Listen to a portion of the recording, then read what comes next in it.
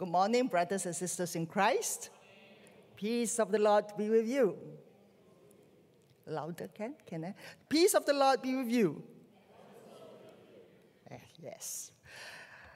Today is the last Sunday in June, and I'm going to wrap up our June sermon series. Do you still remember what is our June sermon series?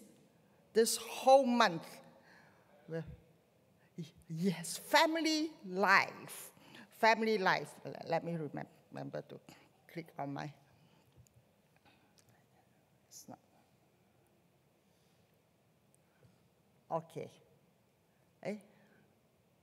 Not on, huh? Now come back first.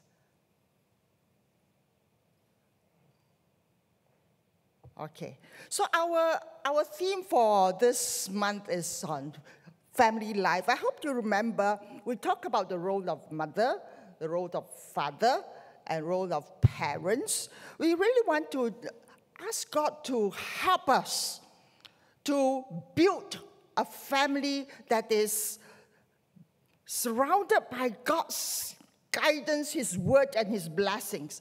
For some of us, our family may still struggling here and there. People whom we have been praying, our family members, still life have not changed yet. Of course, we do not expect them to change overnight. But every year, in the month of June, when we dedicate a whole month emphasizing on family life, it is for us to hear from God's word over and over again how we play our own role, how we never give up, but extend grace and intercession for our loved ones. And some of us whom our families are so blessed by God that your family members have strong bond. We will not take this for granted. We really want to give thanks for every of our family members and ask God to continue to help us to go stronger with our bond with each other, but also, more importantly, our relationship with God.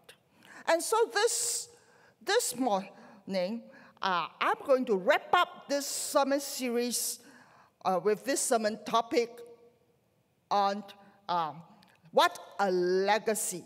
What a legacy. The text is taken from 1 Corinthians chapter 28, which you have heard being read just now. And this whole passage of 1 Corinthians chapter 28, if you have your Bible, I invite you to just turn to that passage, because it paints a picture of a remarkable legacy that King David passed on to his son Solomon. We want to look at the background, some context of this passage which we have just heard being read just now. Chapter 28 is the last two chapters in the whole book of 1 Chronicles, and it begins with King Solomon's gathering his people together. It is his final speech to all the officials of Israel, with verse 2 to verse 8. He speaks to them. And then from verse 9 to 10 and to verse 20, it is his public charge to his son Solomon. And if you have that passage open before you, what happened from verse 11 all the way to verse 19? This is a whole lot of very detailed practical instruction where David tells his son how to build the temple of the Lord. And he has prepared a lot of things, the plans, the detailed. He gave him clear instruction. Now you see, David at this stage, he is in advance of age. His body is frail. He knows his time is coming to an end. Yet, at this point, he knows there is something important before he leaves this world that God has given him to do. That is to pass on something to his son. So this public church, he gathered all the people. He did not do this in a private setting or even wait until his deathbed and ask his son Solomon to come and say. I was wondering if I was given the chance to pass on some last words to my loved ones, what will I say? Or will I wait until the very last breath, gasping, and just mumble, say some few words? But look at David. He didn't wait till that last moment. Whatever that is in him, he prepared while he still has strength. The Bible says he even stands up and say loudly, clearly. So if you have words of assurance, words of comfort to your families, your loved ones, say when there is opportunity. Don't hold back. And here we see David. He knows that there are two important things that the Lord wants him to pass on to his son. One is to pass on to him the kingship. He is supposed to take over him as a king, to reign over Israel. And the second trust is to build the temple of the Lord. A huge undertaking. Never in their history that there is a concrete building built to worship God. All the time before this, it was tabernacles, moving sanctuaries. And here, David in his heart, he wanted to build a temple for the Lord, but the Lord said, no, not in your lifetime. What you have to do is do all the preparation as much as you can, and let your son do that. So this is where he was telling his son these two important things. Be a king to rule over Israel and build the temple. But these two important trusts, when we look at the legacy, when he instructed him, he didn't say much. If you look at the whole chapter, he didn't say much. I think we have something to learn from David, because to him, the work, the ministry is important, but something is more important. The foundation is more important. So in his instruction, in his charge to his son, we want to spend more time in verse 9, because the most tremendous words in this scripture are in verse 9. These are words every Christian parent ought to want for their children. These are words that every Christian ought to be praying for the struggling and hurting people in their lives. What are these words? I'm going to unpack this verse phrase by phrase. Here is David's exhortation to his son Solomon. He encouraged him that the importance is that knowing God and serving him wholeheartedly, where he says in first part of verse 9, and you, Solomon, my son, know the God of your father and serve him with a whole heart and with a willing mind. I highlighted that two words. Know the Lord, know the God of your father and serve him. Do you realize that? He put knowing God before serving God. Sometimes we serve God without really growing in our knowledge of God. We know him a little bit, but we keep serving. Here, David tells his son, the first important thing is you keep knowing God. so that you can keep serving him. We find the first essential principle of leaving a spiritual legacy. Know God and serve him, and do it wholeheartedly. So in other words, what is David telling his son? With these two huge roles to play, but he wants him to look at what is more important, essential in life. He is telling his son that the secret of my success has been my relationship with God. We know that we always call in history we call David as a man after God's heart. After God's heart. And in his whole lifetime, yes, he has his own weaknesses. God used him. And his relationship with God is such an intimate and personal relationship with him. And so David, at this point, he tells his son that the secret of my success has been my relationship with God. It is all about having a living faith and an intimate relationship with God. Therefore, you, my son, also need to pursue and build the same relationship. Know the Lord of your father and serve him. He is my God. He is also your God. Know him. Know him. So this knowing is not just a head knowledge.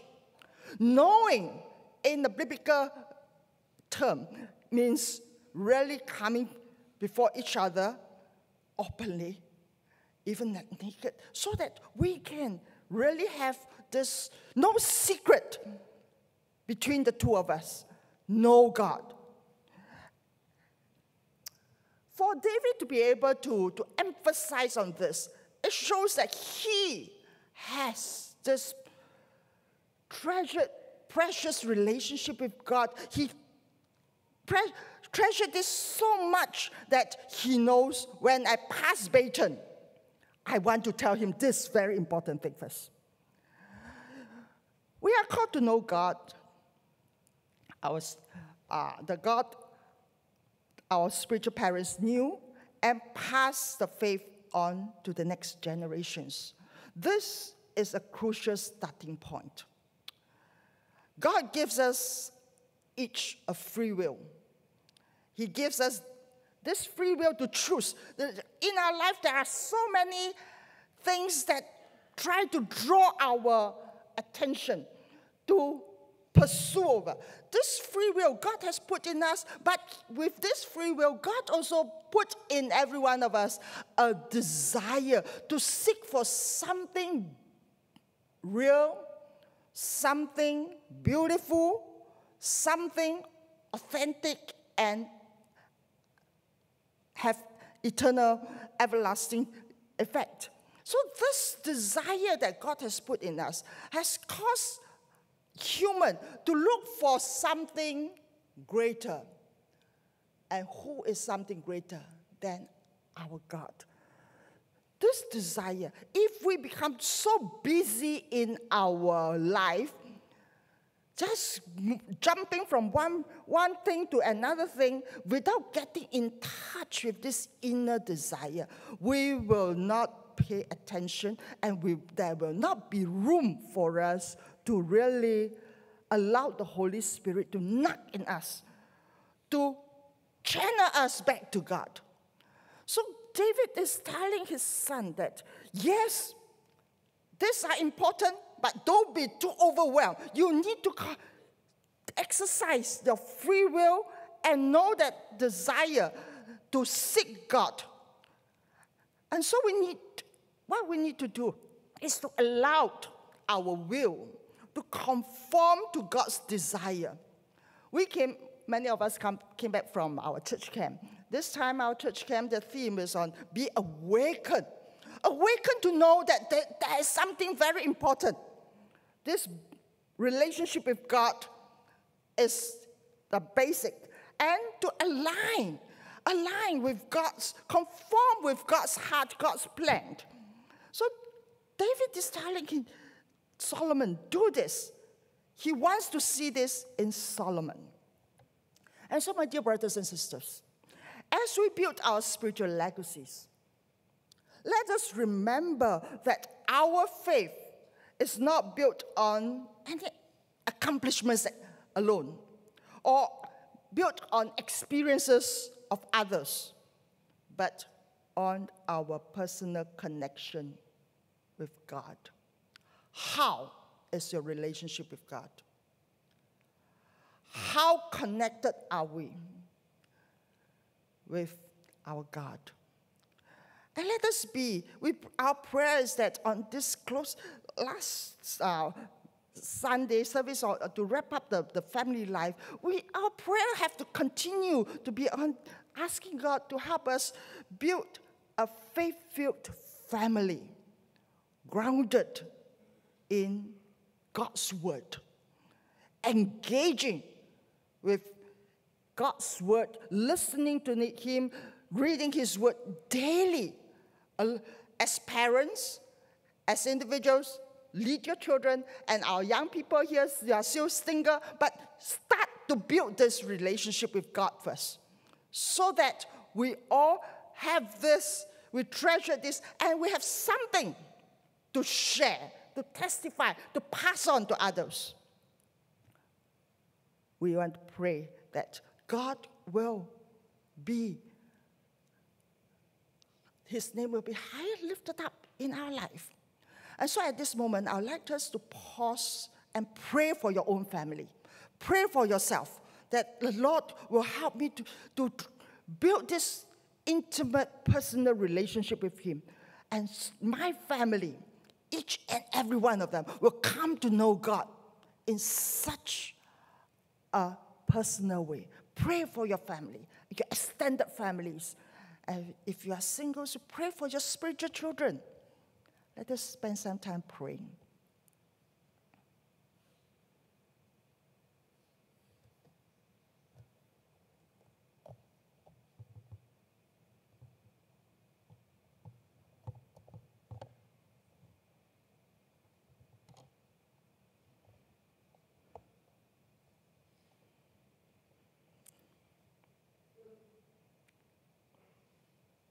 Lord, we commit our loved ones one by one. We commit them by naming them before you. And ask that, Lord, you will keep them in your truth and in your love. Lord, let this grace flow in our family, from this generations to next generations, that we will know you and are so willing to serve you. Lord, do this work that only your Spirit can do in each of our loved ones' life. Hear our prayer. In Jesus' name. Amen. Remember this prayer, your prayer. Every time, every worship service, when you come, if God reminds you of your families, your loved ones, just remember this prayer. And in our Holy Communion, when you're partaking of the Holy Communion, you remember that when you receive God's grace, means of grace through the partaking of the bread and the cup, pray for your loved ones. Bless them in the name of Jesus. And I believe if we keep them in our prayer, the Lord loves them more than we do. He will, in His own way, His own time, do His work in their lives. And so continue on. David exhorts Solomon not only to know God, but to serve Him wholeheartedly and willingly. Wholeheartedly and willingly. Our spiritual legacies are built on a foundation of serving God wholeheartedly, and it is different from serving God half-heartedly. Can you tell what's the difference?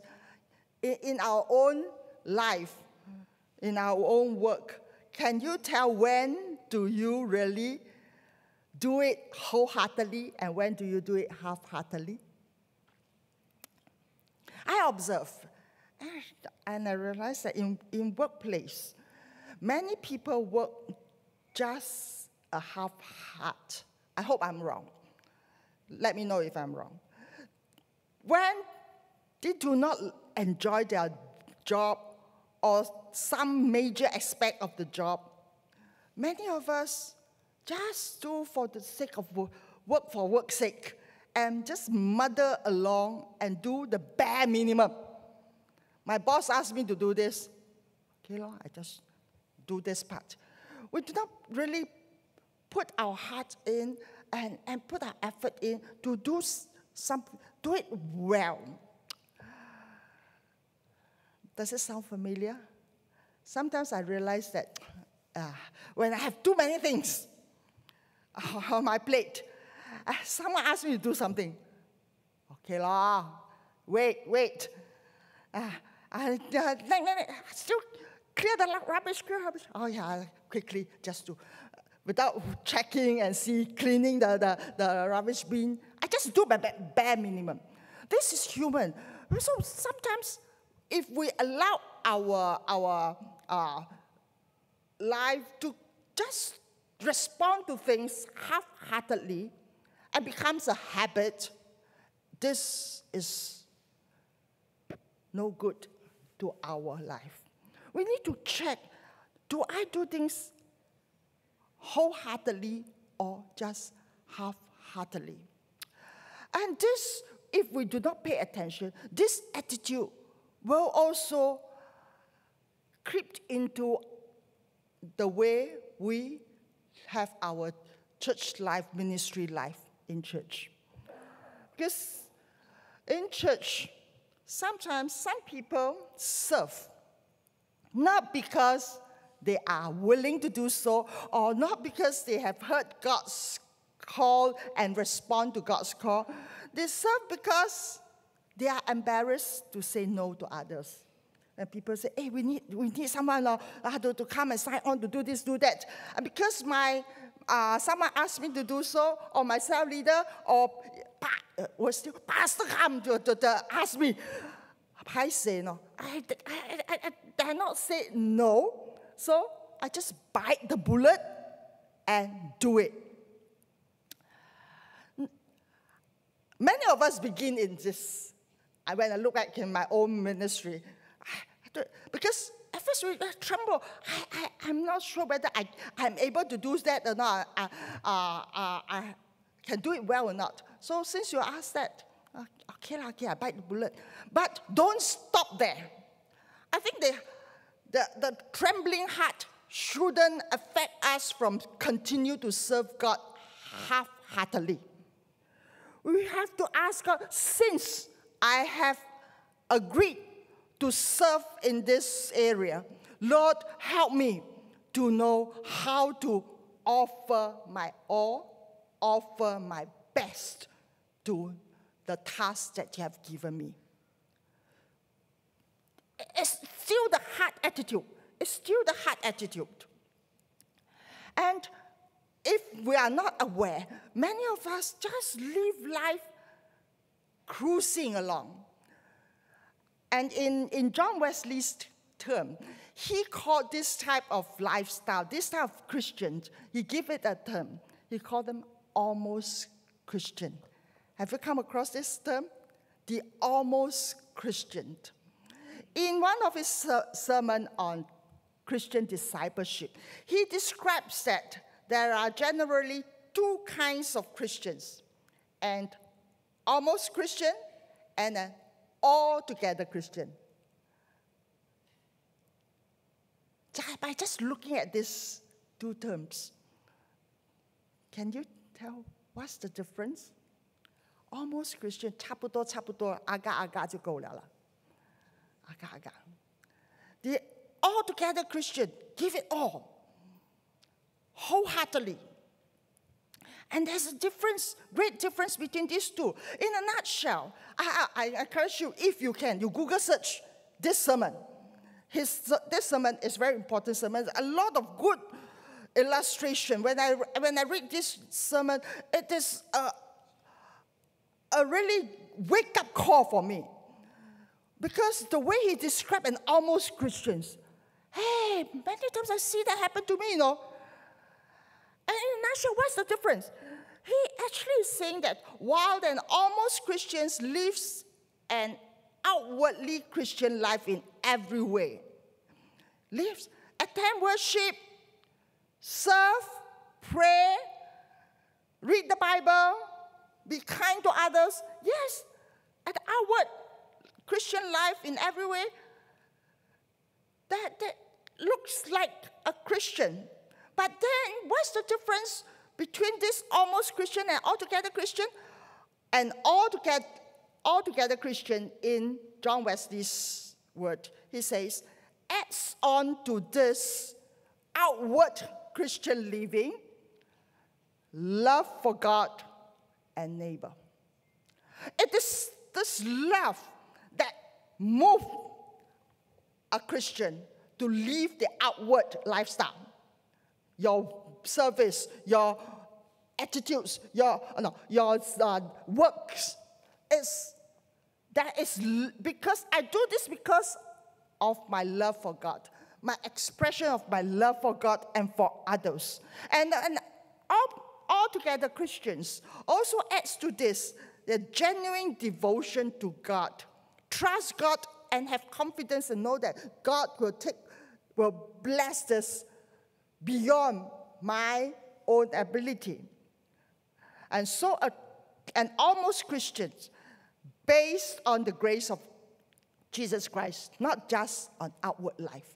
So in his sermon, John Wesley was telling Christians in his time that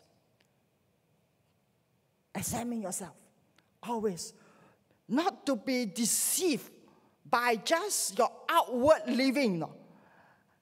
Thinking that I come to church every Sunday, I attend a cell group, then I'm a Christian. He said, yes, but not so yet. You are still, if the heart is not, the attitude is not right, it is not motivated by genuine love, you are just an almost Christian. Almost Christian. So although people cannot fully see into another person's mind and understanding, and understand the true motives behind their actions, these people may look good on the outside, but lost focus on the inside. If we are not motivated or nurtured by love, that focus in our inner life, you may lose it. And therefore, sometimes I hear people sharing with me, I have a successful life, good job. I try to do some good work, good deeds. But sometimes when I'm alone, I just feel that something is still missing. There is no real contentment, no real joy in me. There's something missing, something missing. Have you come across sometimes in your life that you know that you are doing some good work? Not that you are a bad guy, you deliberately do something against God's will. You do. But you know that it's not really fulfilled. And so when there is days or there's time where this type of feeling surface, my dear brothers and sisters, may I urge you not to shun this away too quickly, not to suppress it. Be bold enough to sit with it and come before the Lord. Ask the Holy Spirit to reveal, Lord, what is it? What is this dissatisfaction? what is this feeling of uneasiness? There, yet not quite there. What is it? Keep praying. Keep praying. Because when we seek him, he will be found. And so, with this, David knows the importance of this. He tells Solomon, when you go face such things, the Lord sees every heart and understands every plan and thought. New Living Translation. He knows, he sees, he knows our heart. People will just see our outward living, but God knows. We may fool ourselves thinking how pure we are and how sincere our intentions are, but God knows. God says that if you seek him, you will find him. And so we ask ourselves, how much am I putting into seeking and knowing God? In my daily life, in my years of growth as a Christian, are you doing it with every part of your heart and life, or are you just going through the motions and giving it only a partial effort? We have to ask God to help us. I don't want to be an almost Christian. Since I'm a Christian, help me to grow into perfection, to be an altogether Christian. This is in his sermon. He is urging, John Wesley, urging Christians to be and grow to be an altogether Christians.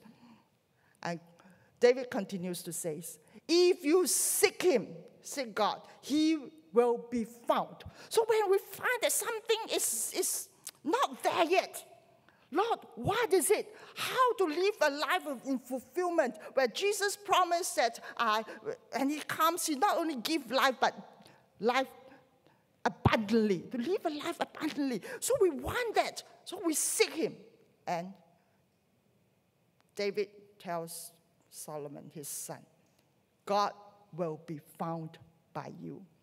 And Jesus, in his teaching on the Sermon on the Mount, 1,000 years later, he emphasized these same important principles. In Matthew chapter 7, verse 7, Jesus said, ask and it will be given to you. Seek and you will be find. You will find. Seek. So my brothers and sisters, this first point where David tells his son, he wanted to pass a legacy, a spiritual heritage. He did not tell him, well, now you be a king. I have lived so much of the treasure, golds and silver for you. No, he said, I live with you. This very important relationship with God. Seek him, know him, serve him wholeheartedly and willingly. So this is the first part. And having told his son this, he wished that the second thing he would tell him is that, my son, you, having heard this, step up and step out in faith.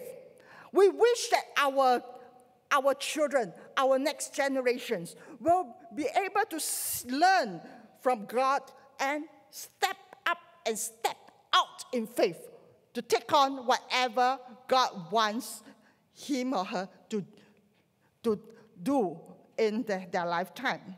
So David goes on to say, when you take up this role, verse 20, be strong and courageous and do it.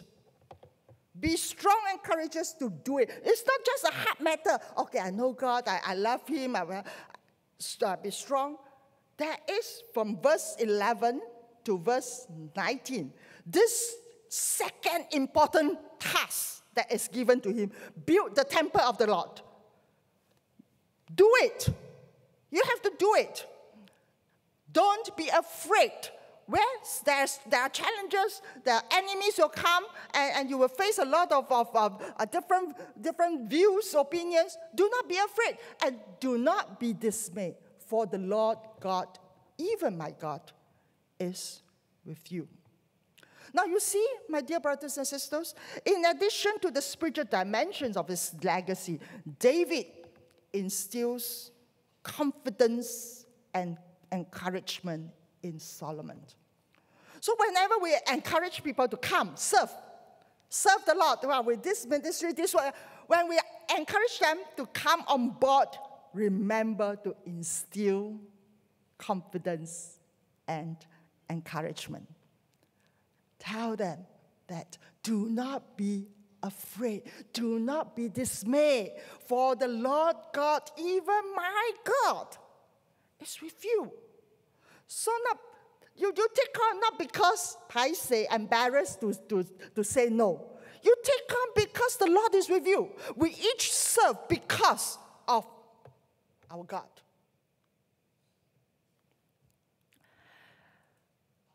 David here echoes God's exhortation to Joshua before he led the people of God into the promised land. Remember this? Be strong and courageous. Sound familiar? In the book of Joshua, chapter 1, verses 5 to 7, the Lord repeats twice to this young Joshua, ask him to be strong and courageous. Strong and courageous. This was appropriate because Moses was a great leader who could only lead the people of Israel to a certain point. However great the leader, you have come to this point. The rest was up to Joshua. You have to pass baton to someone else. The same pattern applied to David and his successor, Solomon. Now he must pass baton. So when we serve the Lord, when we live this life, there are times where we are given active role. Do it. Be courageous, be strong, courageous, and do it. But when times is up, don't just keep hanging on there.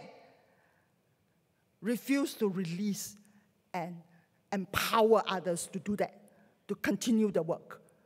So David passed baton to his son and asked him to step up and step out in faith. Take on this baton. He encourages his son to be strong. And as he undertakes the task of building the temple, assuring him that God will be with him throughout the process. So David's unwavering belief in God's presence and support becomes part of the legacy he imparts to Solomon. While building the temple and God's work is important, yes, this is important, huge task, huge undertaking, David does not want Solomon to put the cart before the horse. He continues to say this. I want to draw your attention to what he don't want to put the cart before the horse, because the spirit in which you serve God is more important than the work itself. Think about this.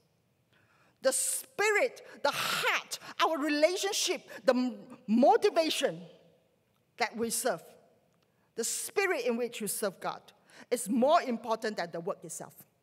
My prayer is always that, Lord, when we in SKMC continue our next 30 years, after we renew our land lease, but this land lease is a huge fundraising project. But every one of us, we need to have the right spirit first. The spirit has to be right so that we serve God willingly, wholeheartedly. No one is being forced into it. No one will just do it because I'm embarrassed and they're not paiseh because everyone is serving, so I must also serve. No, we all have that right heart. But in doing so, some of us will notice that we in our church, we begin to reclaim the ethos and importance of class meeting in John Wesley time. How does he put the people together, help each other to have an accountable relationship with God, to talk about our awareness of God's presence in our daily life and how we respond in our growth into holiness. So we have to reclaim. The pastoral team and our leaders and cell leaders, we are going through this. And soon we will let our cell members and the rest of you to come in so that we all learn. We want to ask God to help us to put our spirit right first, so that when we do His work, we do it joyfully, willingly, wholeheartedly. My dear brothers and sisters, once the heart is right, just do it. But your heart has to be right first. And all Solomon needs to do is to accept this task, be strong and courageous to do it. Solomon needs to step up in faith. Likewise, we need firm faith and courage as we build our spiritual legacy. Yes, we may face challenges, hardships, and uncertainties, but we can trust God to be with us and support us. We need to pray. A lot of prayer need to put in when we continue this journey, when we take on. Some of us, actually, most of us, we have these two roles. We have the role of David and the role of Solomon. When you are David, you live a life experiencing God so that you know how to pass the baton, empower someone else to step up in faith. And we are also Solomon. We learn from others. We learn from God. We learn from our spiritual parents, their faith, their life legacy, and encourage us to continue on this work with boldness and courage and have faith in the Lord. And so in conclusion, what the legacy we see in David's exhortation to Solomon, his devotion to God and his desire to see his son succeed in fulfilling the purposes of the Lord is a legacy that echoes through the generations. I pray that here in SKMC, we all, when we pass baton, when we serve together with our brothers and sisters, what is that is passing? It's that heart. It's the relationship with God. It's the love for God, the love for His people. Work, ministry is an expression of this inner life. I pray that we all have it right. Take that. This is the heritage, the legacy that we want to carry on, so that we can also seek God wholeheartedly, faithfully, carry out our kingdom assignments and pass on the baton to the next generation. So, are you ready to be an altogether Christian? If you forget anything, remember, Lord, have mercy on me. If for many years, in your term, in your eyes, I'm just an almost Christian. Help me. I want to grow to become an altogether Christians. May our children and future generations find a spiritual legacy through our life testimonies. May God and future generations find us faithful. And this song that we are going to sing as a response, let it be our prayer. Each and every one of us pray that, Lord, find us faithful in our walk with you. Let's stand.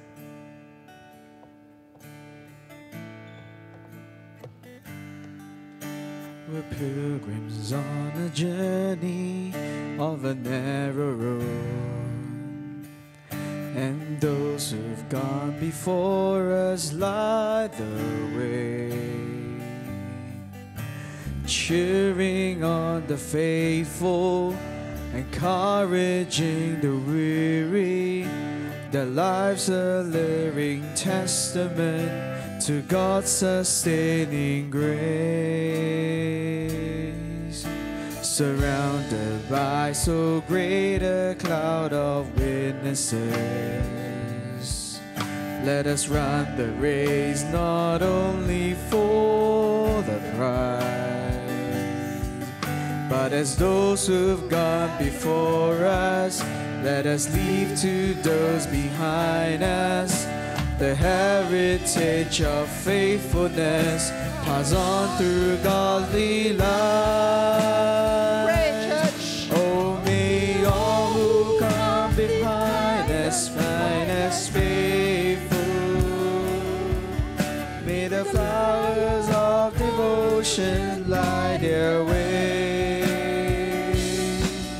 May the footprints that we leave lead them to believe, and the lives we live inspire them to obey. Oh, may all who come behind us find us faithful.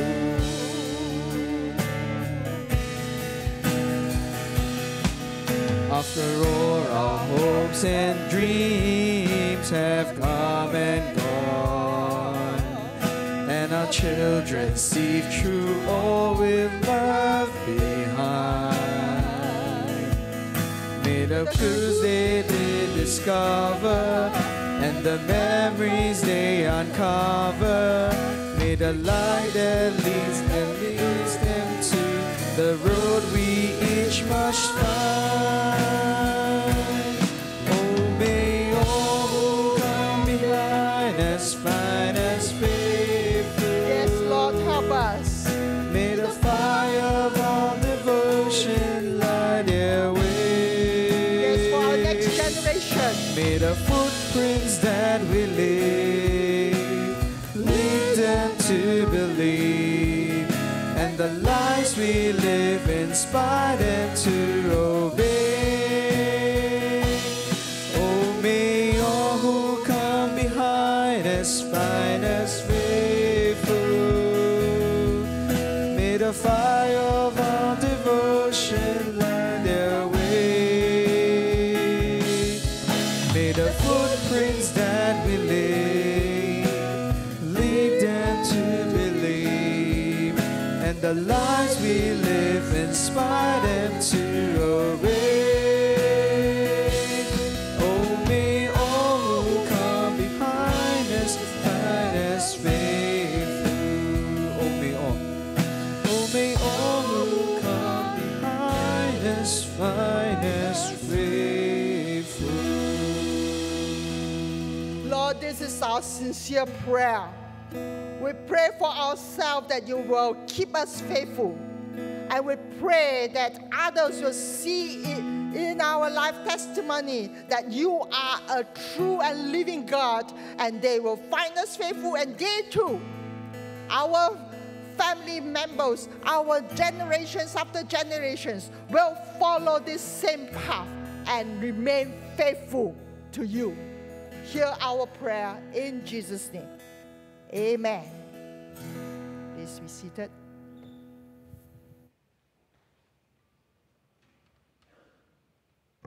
Good morning, church.